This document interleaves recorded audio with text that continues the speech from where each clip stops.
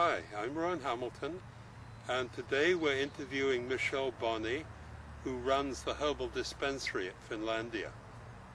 Michelle, you and I have known each other for what, 14 years? Must be at least. Tell our viewers about your background as a herbalist, as an educator, and as an administrator of this extraordinary project.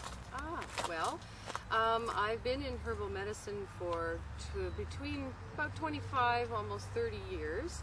And I've explored herbal medicine from many different angles, from the technical medical angle in training, and Because you were a researcher before you became a herbalist. That's right. I was in biological research, in medical microbiology and immunology at UBC, actually, for many years. And fortunately, our team was a wonderful one, and we published a few things and in immunology, and it was wonderful. And while I was there, I realized there was more to the human body than what I could get my hands on, so to speak, in medical research.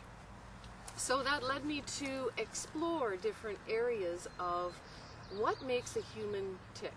How does the human body really work? But all of its components. I wanted to know about the energies that are in the organs and the systems and what drives them, and then also how do they stay healthy.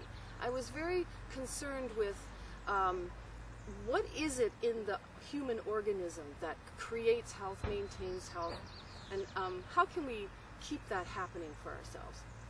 So I began to explore that with herbal medicine, which is a wonderful arena to explore it because it's very, very holistic. And to discover the plants that support the body in the various ways that they do. But I also apprenticed with many people in various disciplines, very medical and also very much in the field and right at ground level with the plants and people. And one of the most fascinating things with herbal medicine is matching the plants to the person.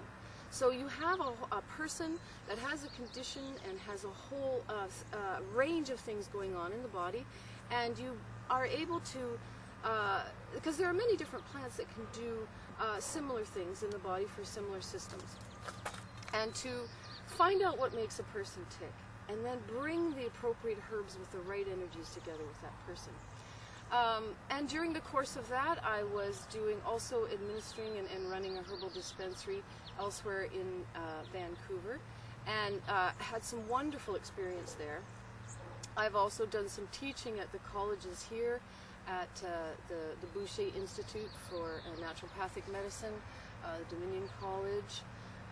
So I've had a lot of experience with actually the training aspect, but learning all the time and feeling very grateful to be a part of the whole learning process. Thank you, Michelle.